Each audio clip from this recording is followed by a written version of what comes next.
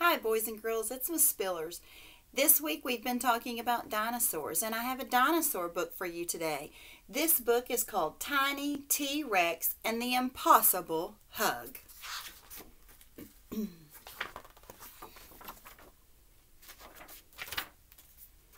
Hello, Pointy.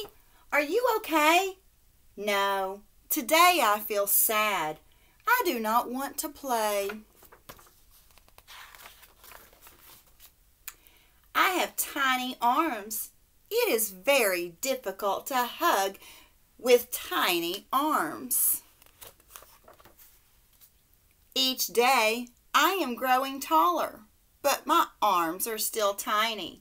Hugging almost seems impossible for a Rex as tiny as me, but I will try anyway. Pointy needs me.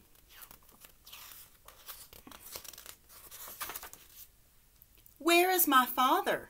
I will ask him for advice. Hello, Father. Rexes are thinkers, not huggers. Perhaps instead of hugs, mathematics might be the answer to your problem.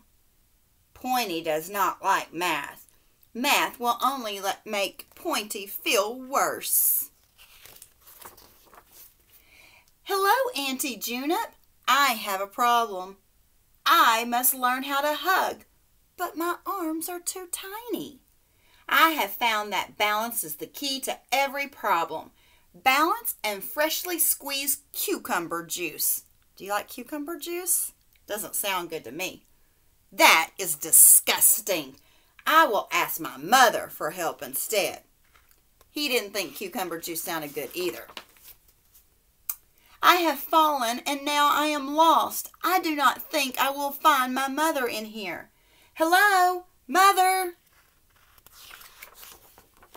It's okay if you can't hug, Tiny. You are good at many other things. You are kind and creative and braver than most. You are tiny, but your heart is big. I cannot hug with my heart, Mother. I must learn to hug with my arms.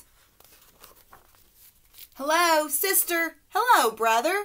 Please help me. Hugging is very difficult. We'd love to help, Tiny.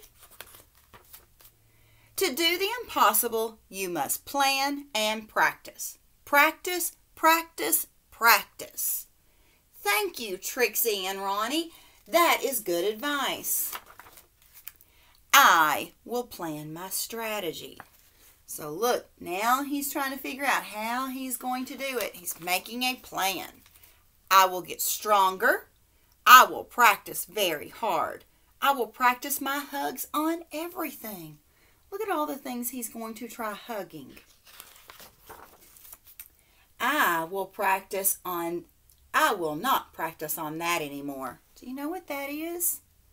It's a cactus. And it's very prickly, and he tried hugging it, but it didn't feel too good, so he learned a lesson. I am almost ready. I will practice one more time. When I am done, I will find my friend. This tree is very big, like Pointy. I will hug it.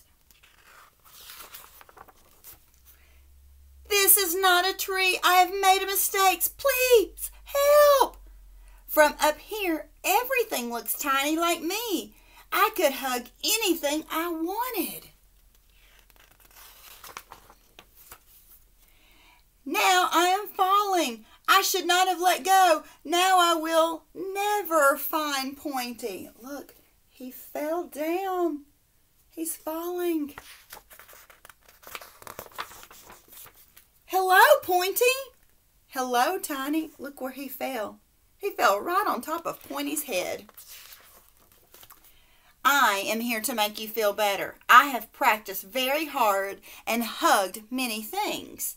My arms are still tiny and my hugs are still tiny, but I will do my very best because you are my very best friend.